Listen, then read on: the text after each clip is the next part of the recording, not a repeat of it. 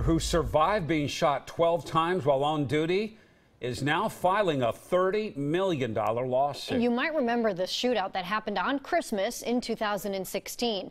Our Dan Tilkin is here now to explain who the trooper is accusing of not doing their job properly. Dan? Well, Nic Cederberg and his wife accused the Washington County 911 Center of mishandling the case he was working that night. They say dispatchers never mentioned the suspect, James Tilka, had just killed his wife, was armed and suicidal. When Cederberg spotted the car, it ended with a chase and a shootout.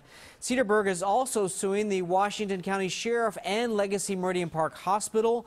The lawsuit claims a deputy did not arrest Tilka a month earlier when he threatened to kill his wife. The suit says after a suicide attempt a day later, the hospital did not hold Tilka for a mental evaluation. The suit asked for $20 million for Cederberg's pain and suffering and $10 million in damages, as Cederberg's wife has been his around-the-clock caregiver.